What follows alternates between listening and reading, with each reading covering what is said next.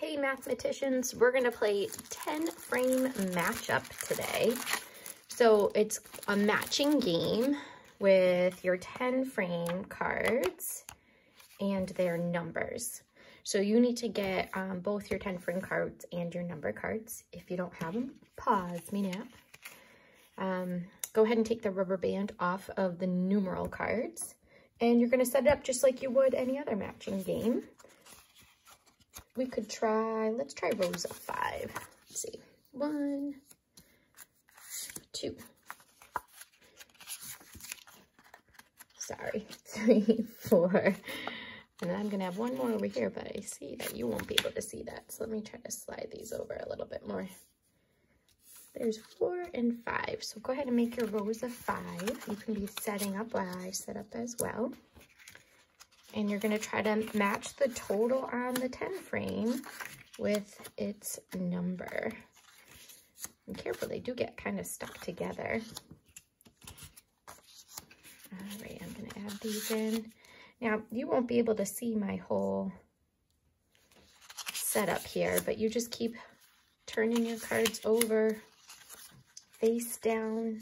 So that means numbers down, 10 frames down. You set up your grid, your matching game grid here. All right, I'm almost done setting up. So it looks like you'll have to have a few extras. So maybe rows of 6 would have been a better idea. Sorry about that.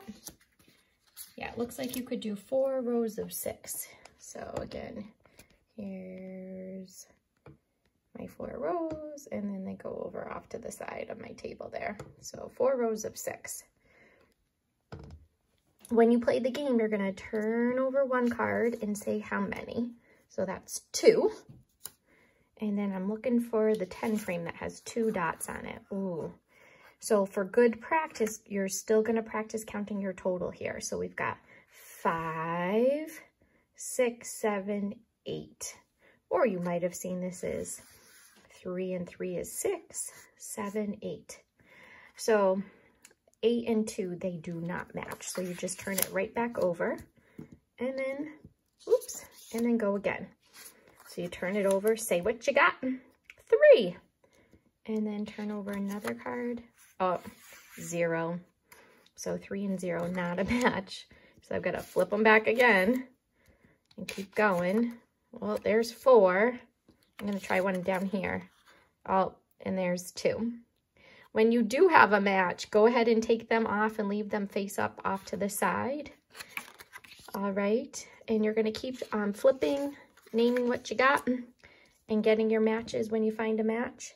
When it's time to clean up, it will be helpful if you put all of your 10 frame cards together. And then all of your number cards together, because there'll be a day when we play a game and we need just our 10 frame, or excuse me, just our 10 frame cards, sorry. So go ahead and sort them back. And then when you're done sorting, you can take your rubber band and put it around your number cards and ask a grown-up if you need help.